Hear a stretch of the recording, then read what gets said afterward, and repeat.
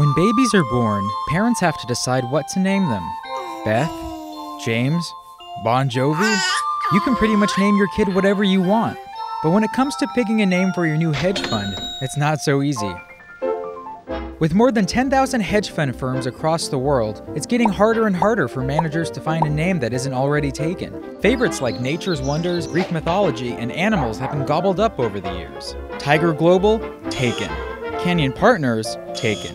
Pine River, Lion Fund, Cerberus Capital Management? Taken, and taken. So new hedge funds have to get a little creative. Hedge funds like White Bison, Green Owl, and Brown Trout have all opened recently. There's even a website called the Hedge Fund Name Generator that can help you with your naming woes. It combines 3 random words in lottery fashion. Sometimes a new name sounds a little too much like one that's already out there. Highline Capital Management LLC sued Highline Venture Partners LP in January for trademark infringement. And the same thing happened when Greenlight Capital Incorporated sued Greenlight Equity Partners. But that hasn't stopped managers from using color in their hedge funds. Turns out there's a Blue Mountain, Blue Ridge, and a Blue Harbor.